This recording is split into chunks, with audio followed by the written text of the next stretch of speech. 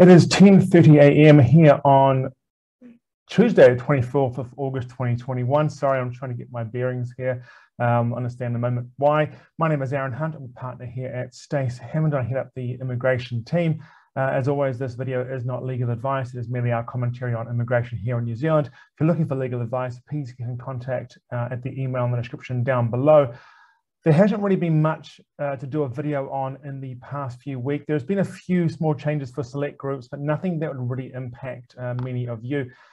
The only change is that it was reported yesterday that MIQ spots that are opening that are open but are being cancelled or replenished back into the pool will not be released to the public at this time.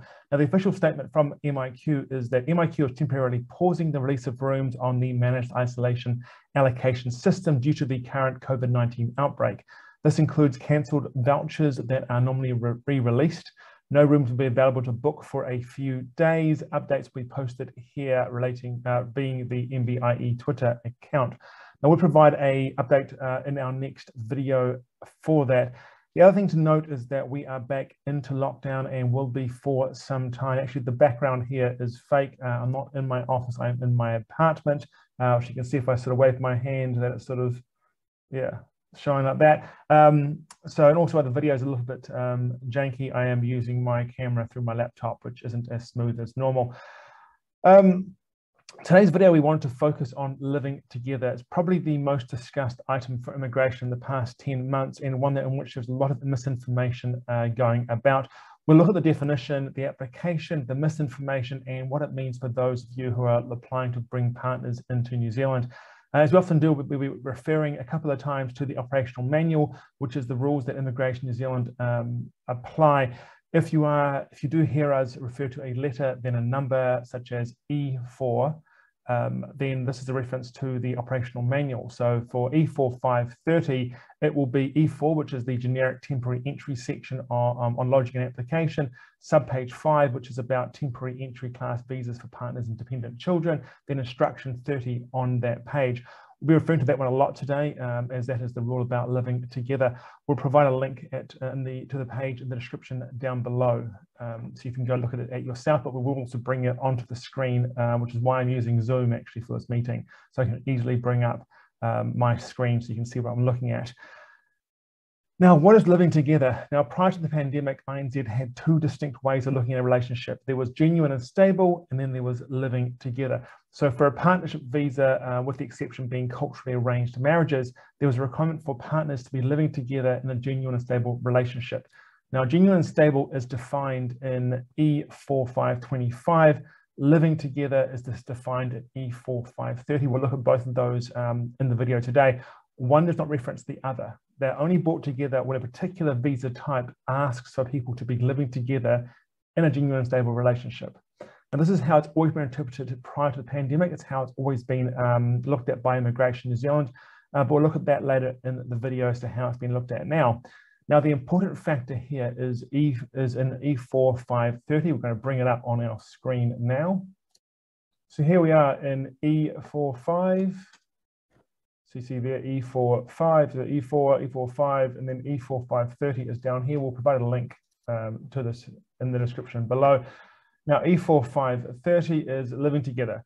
Now, you'll see here there's two factors here. First is the partner must be sharing the same house as partners. We'll show the definition for partner in a moment. Now, during the pandemic, INZ, particularly with CPVV applications, have modified this so that instead of it being that they are sharing the same house, it has become that they have at some point shared the same house or lived together. The second part provides some exclusions. Now, it excludes shared accommodation during holidays together, flatmate arrangements.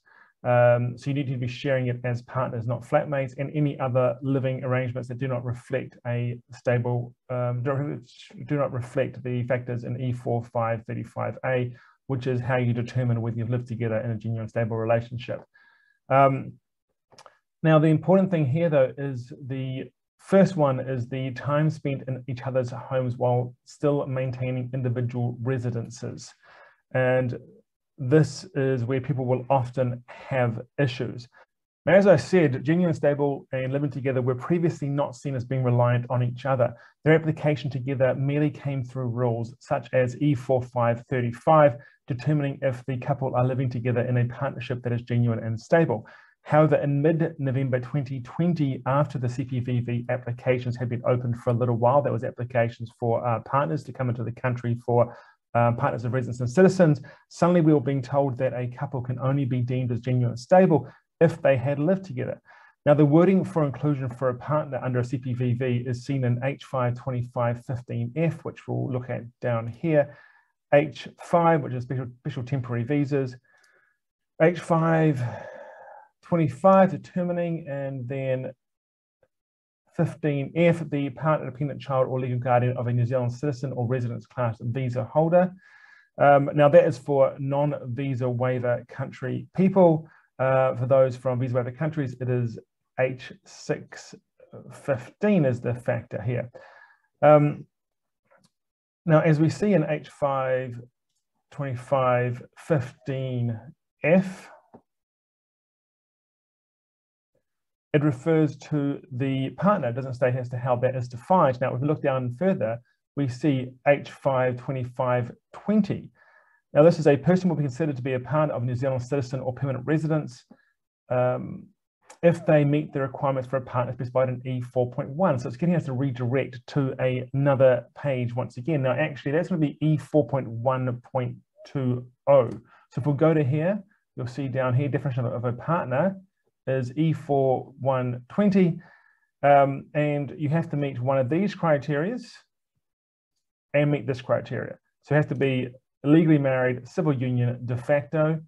De facto is for those of you who won't be married, but you're in a relationship, you will be defined as de facto most likely, and genuine and stable. Now you'll notice there's no reference here at all to living together as being a requirement.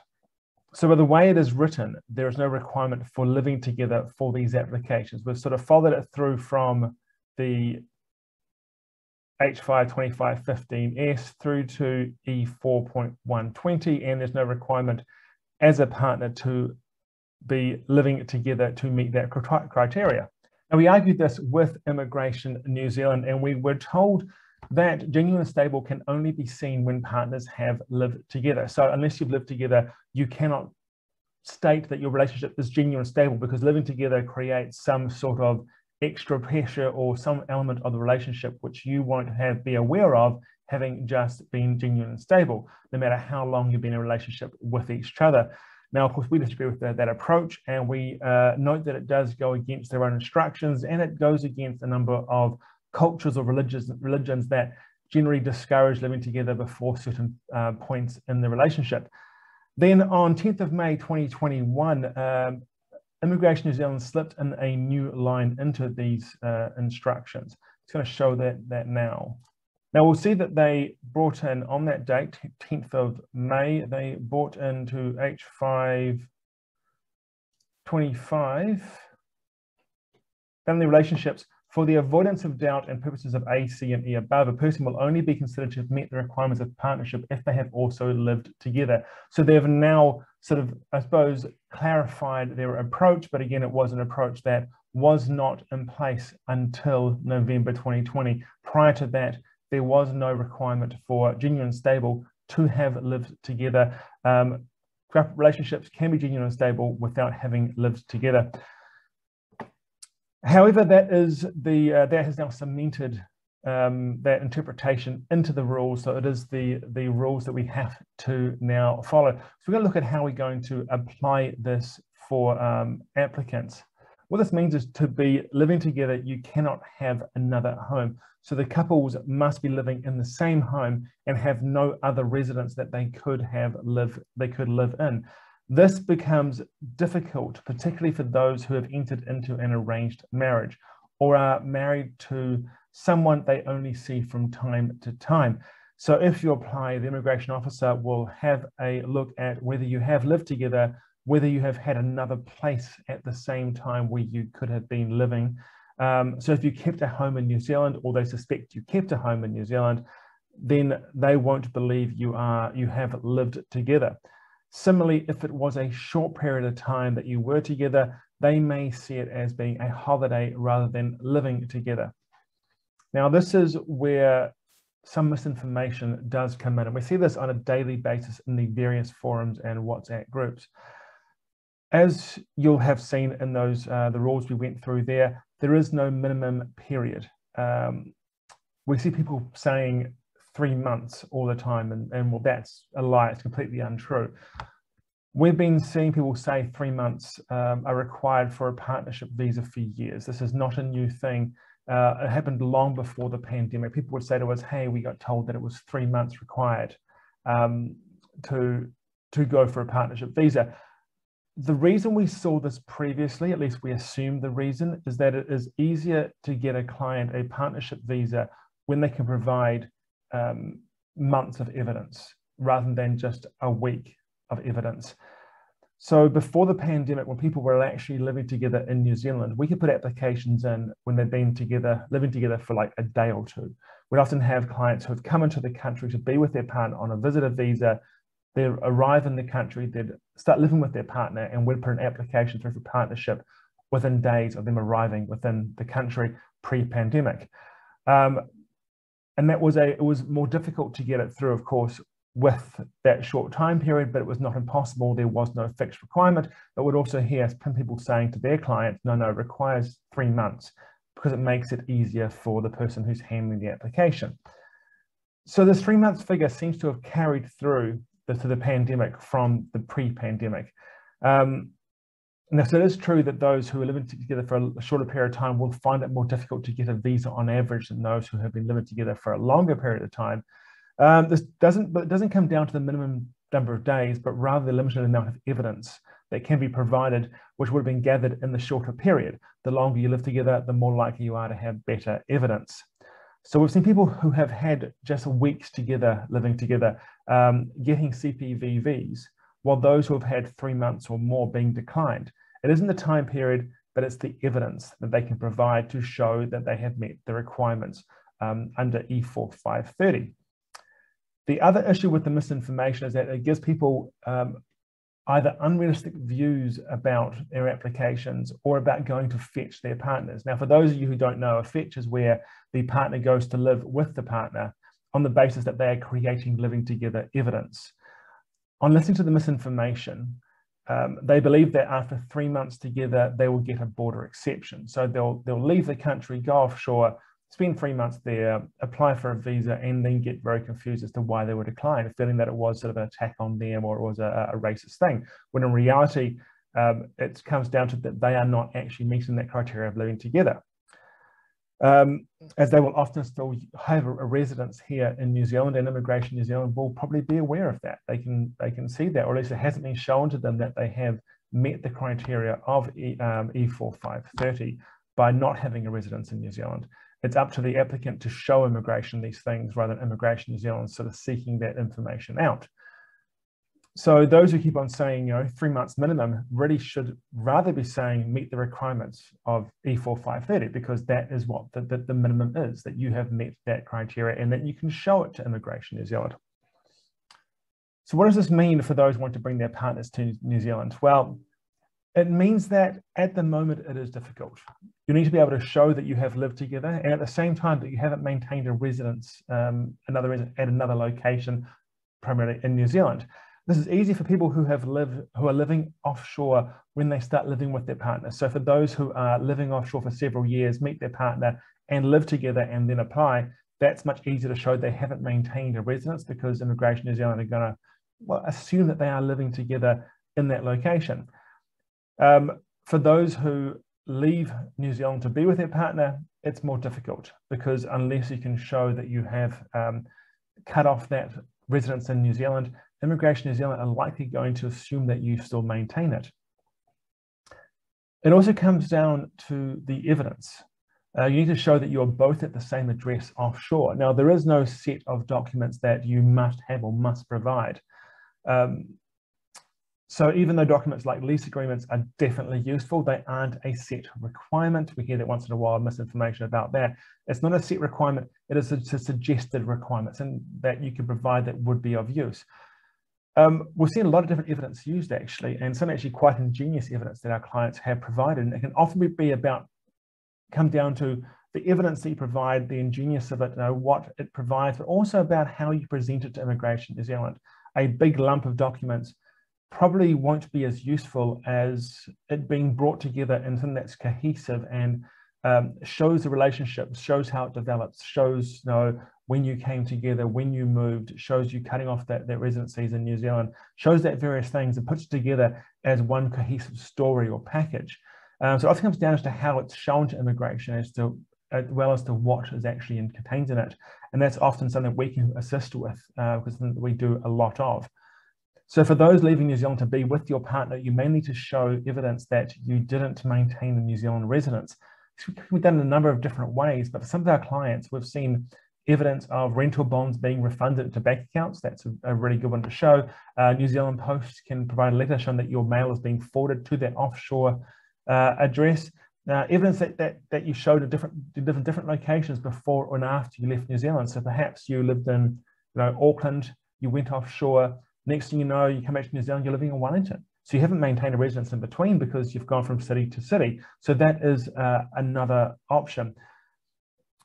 So while we still see some decisions that people get as being unfair, we do see a correlation between evidence given and the likelihood of being granted. So if it's good evidence and it's presented well, we see more results coming through with visas granted than those who provide very little evidence or just make an assumption that if they apply, they're going to get a visa. This, however, leaves many of those who are in arranged marriages stuck. When do they have lived together? It's often following the wedding. One party will often have maintained a residence in New Zealand because the intention is that the parties will eventually move to New Zealand. Making those months spent together after the wedding not meeting the criteria for living together. So if you went offshore, you were married, you spent 3 or 4 months with your partner and then returned to your house which you maintained in New Zealand, you haven't lived together as Immigration New Zealand defines it. At the time that took place, it wasn't likely that anybody thought this would take place, and you'd be needing to prove that you've lived together. So you probably never thought about leasing that property you had in New Zealand or ending the lease or finding some way to show that because no one thought of the pandemic coming through. Unfortunately, now it leaves you in a position where that evidence is evidence that Immigration New Zealand is unlikely to accept because it doesn't really show you living together. It shows that you maintained a residence in New Zealand. So for those of you in that situation, all I have to say is before you head offshore to try and bring your partners in, get legal advice. Otherwise, you could find it as a very expensive trip, especially if you go across there now into a dangerous area and you still maintain your residence in New Zealand. All that time you are offshore, you will not be living together with your partner as defined by Immigration New Zealand. And that is it for today's video. We hope it's provided a bit of clarity for those who are looking to bring your partner from offshore. I know it is a difficult situation for a lot of you, but hopefully this helps to some degree. We will be back with more information when it becomes available. If there is anything you wanted to talk about, please let us know. We are currently pretty busy, so I'm trying to get through the inquiries when I can, but it is a busy time with everything going on. Until next time, kia kaha, stay safe, keep your masks on, and we'll come back to you when we can.